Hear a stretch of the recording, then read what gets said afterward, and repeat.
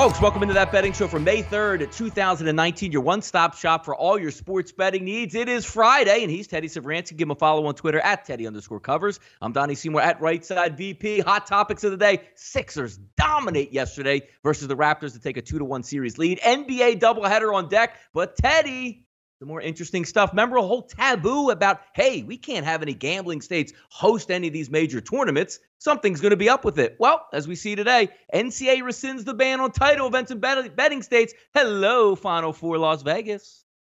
Yeah, this is pretty cool. As someone who's seen, like, if you remember, 15 years, wasn't like 100 years ago. It's since I've been in Vegas. I mean, the NCAA was suing Vegas. There was bills to ban college sports betting that the NCAA, they brought all the coaches. Remember Dean Smith testifying on Capitol Hill? Huh? The new world now. Bye-bye all of that garbage. Hello, Final Four in Vegas. This is awesome, and it speaks volumes about the hypocrisy that used to exist that doesn't exist anymore. Thank you, Supreme Court. Thank you for legalizing sports betting so the other 49 states get to have as much fun as we've had in Vegas for the last 50 years. Yep, what a destination. NFL draft coming obviously next year. The Final Four will be there as well as we can probably think the college football playoff will be centered in Las Vegas in a short amount of time. Also, let's start on the NBA hardcourt last night, Teddy, and interesting. Hey, we talked about it. The line flipped in this one. Raptors open up plus 1.5, shift to minus 1.5 by game time. The Sixers took it to the Toronto Raptors last night. Joel Embiid was fantastic. Outside of Kawhi and Siakam, not so much going on the Raptors side. I thought Nick Nurse would have a good game plan coming into 3. They're really going to have to regroup because game 4 on Sunday, you can't go down 3-1. Well, you can go down 3-1 if you're not expecting to win the series. But even down 3-1, it's not hopeless for Toronto. They get 2 of the final 3 at home if they lose game 4 on Sunday. So the one they got to steal, game 6 back in Philly. I know the Raptors are going to do that, but I'm saying that for all the must-win is when you have 3 losses already. And Toronto only has 2 so far, but it feels like they're going to have 3. What did we say on yesterday's show? We say if you blindly bet against line moves, a 3-point line move that's not injury-related, an NBA playoff game, you're likely to make money. Well, that was Philly last night. And what do we say? The guy I'm pointing my finger at continues to be Kyle Lowry. You know, when Kyle Lowry was badly outplayed again last night. This isn't the first postseason that Kyle Lowry's been badly outplayed. And when Van Vliet's not getting the job off the bench and Lowry's not getting the job at the point, guess what? Toronto's not winning games. Last night, not even close for Raptor backers. We take a look at game 4 heading up on Sunday in Philadelphia at the Wells Fargo Center. You know, you got to take the numbers are not emotional. A lot of these Las Vegas offshore books put out. The numbers are the numbers, as we like to say. And we took a look at a game where the Sixers thoroughly dominated from start to finish, Teddy. Then on Sunday, we look and say, wait a second. The Raptors once again are favored by 1. We saw the same exact thing in the Celtics and the Milwaukee Bucks series. First game, 7.5, 8 points. Celtics went easy. They hang the same number. People running to the window. Oh, my goodness. The Celtics should destroy them again. This is free money. So take a second here, Teddy, to talk about when these numbers come out. They're there for a reason. It's not because we just watched a game where this team was really good, so we're going to make the Sixers minus 6.5 in this next game. Yeah, of course. I mean, look, the point spreads are based on mathematical models. Okay, the point spread for game 4 is already set before game 3 is in the books. Then they'll adjust, they'll tweak slightly, but you're never going to see a dramatic difference from one game to the next. The markets might push the money one way or the other and might create a big line move. But when you talk about openers, when you talk about where the books are going to post these numbers, these 2 teams have the power ratings, Team A, Team B, whatever series we're talking about. And the point spreads are going to be based off of those power ratings, and those power ratings aren't going to change a whole lot over the course of a 4 or a 5 or a 6 or even a 7-game series. Hence, what you saw in the first game, saw something pretty close in the second game. What you're going to see in game 3, you're going to see pretty close again in game 4, obviously based on the home courts. Nice NBA doubleheader coming up a little bit later in the show here as we talk with Watch What You Bet. But we're going to talk a little bit of baseball, a little bit of history here, Teddy. Thor on the mound yesterday. Syndergaard, sensational. Complete game shutout, 10 strikeouts. And oh, yeah, the Mets did score 1 run, and it was off the bat of Noah Syndergaard with a home run. First time, Teddy, since 1983 that this happened. And coincidentally, it happened also against the Reds. Not a lot of offense in the series for the New York Mets or the Cincinnati Reds here, but an interesting and dominant performance by Thor. Well, I mean, clearly it's a problem for Cincinnati. I mean, it happened in 1983, and then it happened in 2019. That's the only two times it's happened. So it's a Reds issue. Yes, I'm joking. Syndergaard, let's give him credit. That's impressive. I never did that. You ever done that? No. Pitch a shutout and hit a home run for the only run of the game.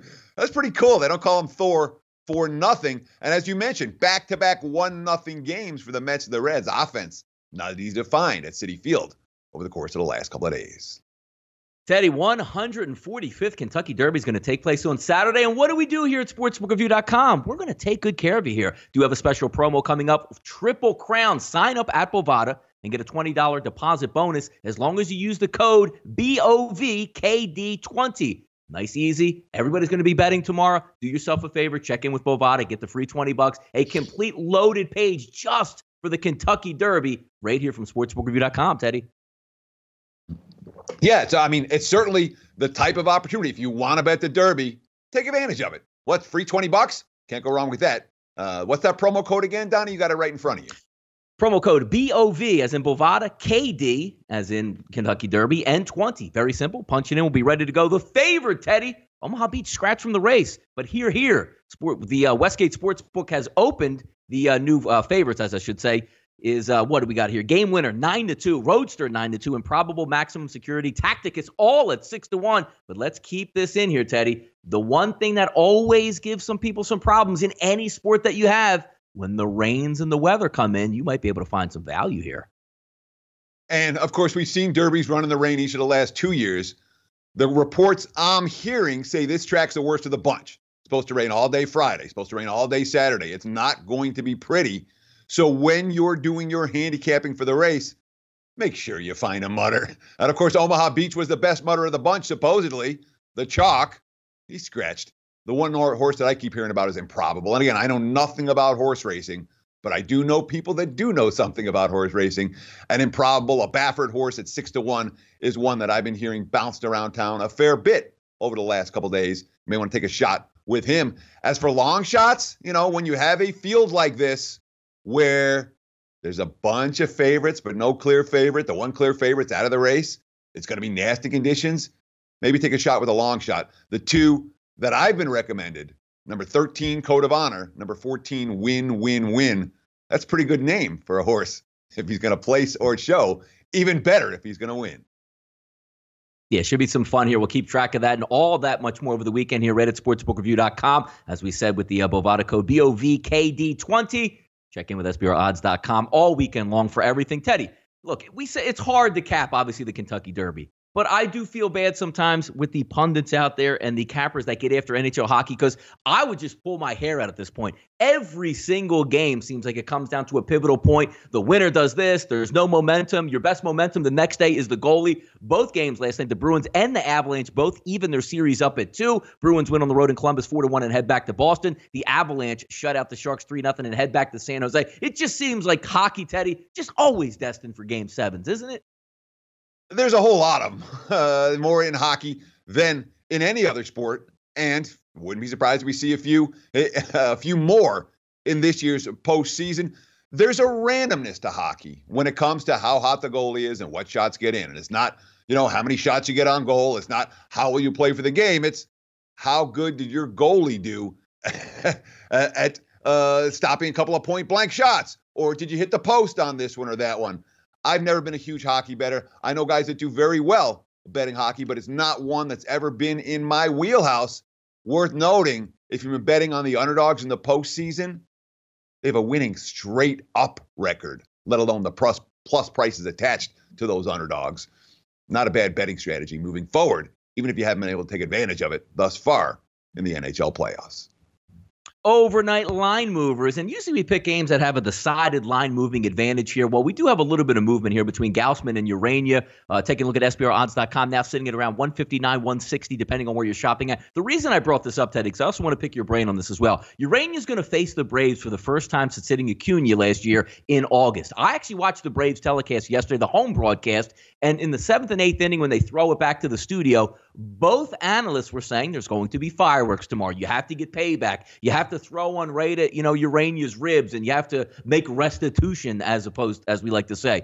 But interesting because we're gamblers. And if you're putting your money down on this game, you know before the game, they're probably going to warn both benches saying this is not going to get out of hand. And if somebody's going to throw at somebody, they're immediately ejected. So case in point today, if you're going to go in and bet on Gaussman, is it up to him to drill him if he gets up in the second inning or the third inning? Or do you drill the very first batter that you see to try to get some, payback in this? The game's 142, total of 8 in that range. But does this cloud your mind as a gambler today? Like, whoa, I'm just going to stay away from this one. Yeah. I mean, in a short word, I can only take Atlanta in today's game, and I don't want to lay this price with Atlanta because there's a decent chance that Gaussman's going to get tossed out of this game because he has to throw at somebody. He has to. That's the unwritten rules of baseball. When you read the quote from Brian Snitker, I think it was pretty talking about what happened last year. And again, what happened last year, Acuna had opened up each of the previous 3 games with a leadoff homer. And then the first pitch of the game, Urania just drilled him, 97.5-mile-an-hour fastball. And boom, there was, brawl and all of that. The quote from Urania, I missed my spot inside in the corner where I wanted to start with him. I tried to pitch inside and move him. It was a bad pitch. Snitker, I think it was pretty evident what I thought. That's a damn shame. Acuna's just playing the game. So one would think there will be some retribution here. Although the money for Atlanta could have everything to do with Josh Donaldson and nothing to do with this matchup. Donaldson missed the last 3 games with a right calf injury. Looks like he's going to be back in the lineup today for the Braves coming off that ugly blowout loss the Padres yesterday. And also, Ted, as we like to say with Miami, Caleb Smith's on the mound. Yeah, I'm probably going to take a pass until he gets back on the mound within his 5th day start. Taking a look at the Kershaw Dodgers tonight. Overpriced at the opener, maybe a little bit, Teddy. Looking at SBRodds.com right now. Opened up at 172, 185 is high offshore. Now sitting around that 150, 155 range, as high as 160 in some outlets. Total of 7.5. Kershaw versus Lauer, NL West battle. And the money pouring in against Kershaw, which is not something we see all the time. This, in my mind, is the 2 factors why the money's coming in. One, make no mistake about it. This is the biggest series in San Diego since, 2010. That's the last time they had a winning record. Padres only a game and a half out of first place. It's May. Stadium's sold out. It's a big deal in San Diego this weekend against L.A. The other factor, of course, is Lauer, who went 3-0 with an 0.92 ERA, and he only gave up 1 base runner per inning, a 203 on-base percentage, and 3 starts against the Dodgers last year. Again, a former first-rounder, a guy who gave up only 2 hits over 5.2 innings in his last start. Markets are saying Lauer may be a bet-on guy today in a huge series for the Padres. That a gambler's trying to turn the clocks back here on the Red Sox and Chris Sale because they're loading up on him again today. Offshore markets opened up at -60, -170, now sitting as high as 185 and 190 at some outlets today. It's going to be versus the Red Sox. If you saw last night, devastating loss once again for those Red Sox, losing in walk-off fashion to the White Sox in Chicago. Total of 8.5. Sale versus Lopez. On paper, this is a mismatch, but can we get the old Chris Sale here, Teddy? I'm not what did we say yesterday? I ain't laying $2 for the Red Sox. Yep. I ain't laying $2 for the Red Sox today either. The Red Sox are 0-6 with Sale on the hill. He pitched better last time out, no question. Still gave up 4 runs, but he lasted 7 innings for the first time this season. Had 8 strikeouts. The walks were a problem. Here's the quote from Chris Sale. The markets like this quote. I'm sitting here like a broken record. What am I, 6 starts in? I've sucked every bit of every last one of them. I don't want to sit here and say the same things over and over, but hopefully sooner rather than later, that's for damn sure. Like I said, this is a result-oriented game. No one cares about the hard work. No one cares about the effort. We got to start winning games. That's $2 price tag. Markets like it. Red Sox aren't a $2 favorite on the road to anybody right now, in this bettor's opinion. Yeah, I appreciate Chris Sale. I mean, look, I've always liked him as a pitcher there, but I do appreciate the guys that when they're down in the dumps make no excuses and come out and say, hey, buck stops with me right here. We'll see if they can get it back underway tonight with the Red Sox. Watch what you bet here, Teddy. Doubleheader tonight in the NBA. Good one. Bucks and the Celtics get it going in the Garden. Celtics favored by -2, total of 219. Moneyline split plus 119, -139. 8 o'clock tonight they're going to tip off. And the Bucks, every time we bring them up here on That Betting Show, Teddy, you look at their against the spread numbers on the season. Very impressive. 52-33 against the number on the season. 7-3 against the spread as a dog. And 10. Hey, look, talking about partying, going out. It's payday on Fridays, Teddy. 10-4 against the spread on Friday nights. The Celtics 43-43 against the number on the season. Yeah, and I went back and looked at those games where the Bucks were dogs. That 7-3 ATS. And even that comes with an asterisk. One of the 3 losses came in the regular season finale where they were resting everybody. Another of the losses came in another game where multiple starters missing. So really, we're talking about a healthy Bucks team. Had 1 loss all season, ATS as an underdog. Pretty darn good in that role. All that being said, we got the Celtics off a bad loss coming home. Kyrie Irving, quote, "This is what I signed up for. This is what Boston traded for me for. Being able to go back in the trenches, get ready for another battle. You know, this is what you live for. Basketball is fun when it comes like this, when you have to respond. This is the type of basketball you want to be playing this time of the year." That's bet on quote. I like that quote. You know, that's saying, hey, we're ready. You know, now, obviously, we talk about the adjustments that were made between game 1 and game 2. Kyrie, non-factor in game 2. We saw a very different look for Milwaukee, putting Mirotic in the starting lineup in place of Sterling Brown. And the Celtics attacked him. You know, Jaylen Brown early on got going, but, Mirotic made the shots and he played physical. Budenholzer, quote, "I thought Nico was great. I thought he had a little bit of energy and effort, a little physicality. His defense is what stood out to me for a guy that's not known for playing defense." Of course, the Bucks hit 23 pointers in game 2. That's going to be hard pressed to repeat this time around. Boston ranked among the top quartile in the NBA in defending beyond the arc during the regular season. And a couple of home games in the first round held Indiana just 31% 3-point shooting. It's a tough game for me. It really is. I do like the spot for Boston. I don't know if I like laying points with Boston against Milwaukee, though. I did not get involved with game 3 tonight. Yeah, it'll be interesting tonight, too, because you get that hometown crowd kick that you got last night in Philadelphia. Both of these in the Eastern Conference that seem destined to go long. I mean, at least 6 games, probably 7 in both of them. We'll see if we can have some fun. Trailblazers on the home court tonight versus the Nuggets, fresh off their game 2 victory. Now flipping it back home to the Moda Center in Portland, 10:30 tonight to get that nice spread out doubleheader here. Trailblazers favored by 4, total of 215.5, moneyline split plus 160, minus 180. The Nuggets, 46-45 against the number on the season, 12-15 against the number as a dog, and 18-26 against the number on the road. Trailblazers at home, Teddy, 49-40 on the season, 21-17 against the spread as a home favorite tonight, 10:30. Well, those Trailblazers could take that lead here. It'd be nice. Yeah, that being said, Denver won their must-win road game at San Antonio in the first round, despite their season-long, I'm not going to say struggles. They weren't great on the road. They weren't awful. That's how they finished with the number 2 seed in the West, a dominant home record and a decent road record. They weren't a bad road team. That being said, we talked about it going into Wednesday's game. Is this the spot for the Nuggets to exhale? Coming off the game 7, coming off the game 1. Again, a short turnaround for game 2. That's exactly what they did. You saw it in the first half. You know, they shot 51% from the field in game 1, 41% from beyond the arc. Game 2, that's under 35% from the floor, 20% from 3-point range. They can even hit free throws. 61% from the line.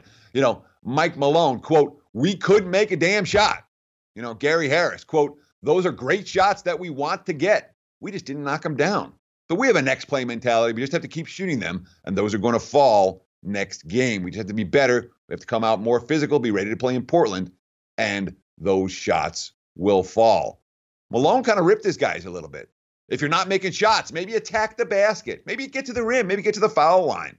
We're getting such open look that I understand our players shooting the shots. When you're not having a night where you make shots consistently, you have to attack instead of settle. All that's true. All that being said, Denver had a great edge on the offensive glass in game 2. That's an edge they may well have again tonight. One would think they're going to shoot a little bit better tonight than they did. All that being said, it's a Blazers team that got the win and cover on the road despite Damian Lillard not really doing a whole lot. And Denver's not healthy. Jamal Murray dealing with a thigh injury.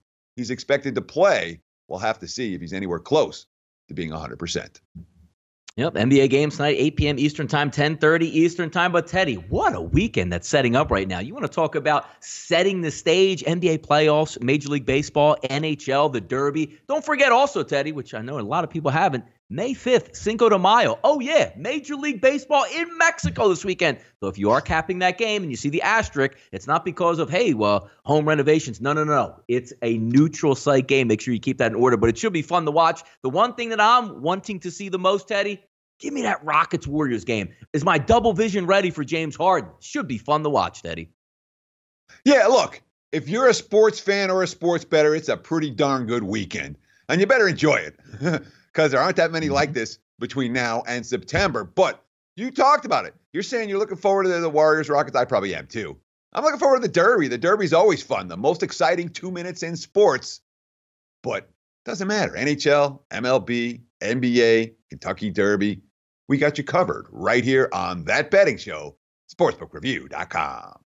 Yep, enjoy your weekend because on Monday, both Teddy and myself going to start previewing some NFL football teams out there. So keep that in mind. Thank you for joining in and watching That Betting Show for May 3rd, 2019. Your one-stop shop for all your sports betting needs. He's Teddy Savransky. Want to give him a follow on Twitter at Teddy_covers. I'm Donnie Seymour, right side VP. We'll be back Monday. It's football season. Tune in to find out. Have a good weekend, folks.